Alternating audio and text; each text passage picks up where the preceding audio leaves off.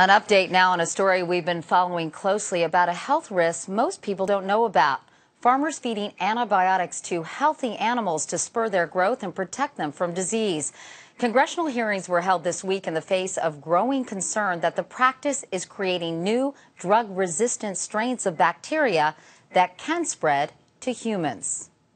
Some of their medications come through the water. Exactly, yes. Dave Krunlagi of Dyersville, Iowa, told us he feeds antibiotics to his hogs before they get sick to accelerate growth and fend off diseases that can spread when livestock are raised in crowded conditions. You give it to them because you want them to be healthy.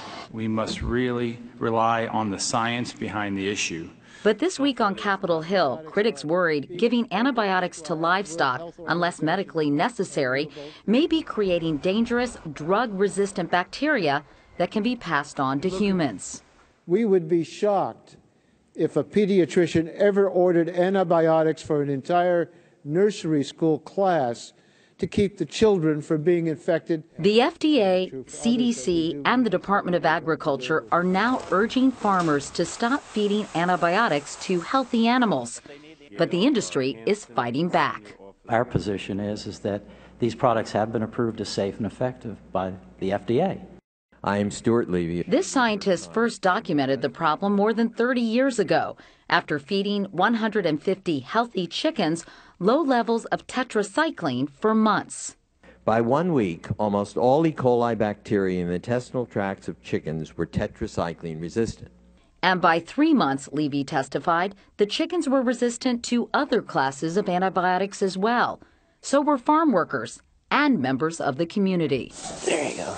And this farmer told us he nearly died from a drug-resistant strain of strep after being gored by an angry boar fed a daily diet of penicillin. That bug got stronger and tougher all the time. The industry insists they're using antibiotics appropriately. But in our 4-month investigation, drug distributors and dozens of farm workers in 4 Farm Belt states told us antibiotic use to promote growth remains widespread on farms.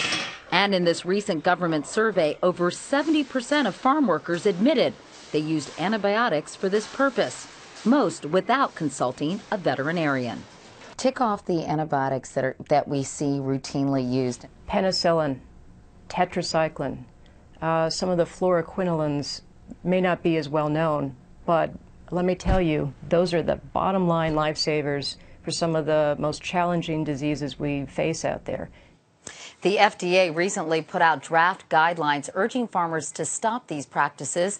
And if they don't, well, a bill pending in Congress could force the issue by banning the use of growth-promoting antibiotics in healthy livestock, particularly those that are critically important to humans.